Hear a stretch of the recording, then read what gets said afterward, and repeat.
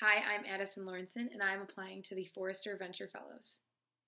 All right, so when you think of the business world, it's often thought of kind of as crooked, selfish companies that want to benefit themselves or make as much money as they can.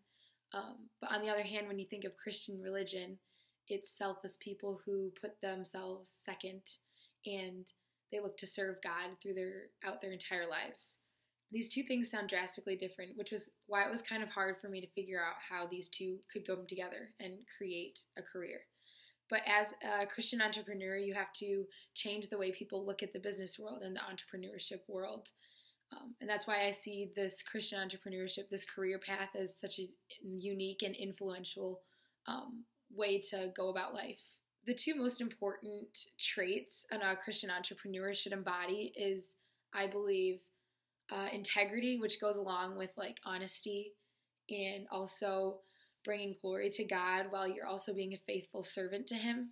You must love your God more than the profits you would make in this career. And I feel like if you're being a servant and you're bringing glory to God with honesty and integrity, that your love for God will be more than what you make. In the book of Matthew, there was this young rich ruler who claimed that he was perfect. He followed all the 10 Commandments. He believed he had done everything right to be a good Christian, but he was still turned away by Christ because he loved his possessions more than he loved his God. Although God wants us to use the talents that He had given us to make a profit, it is not our primary responsibility. Our primary responsibility is to serve others and benefit others with the business we create. My mom is probably the best Christian entrepreneur I know. She helps people buy and sell homes, and she does her job really well.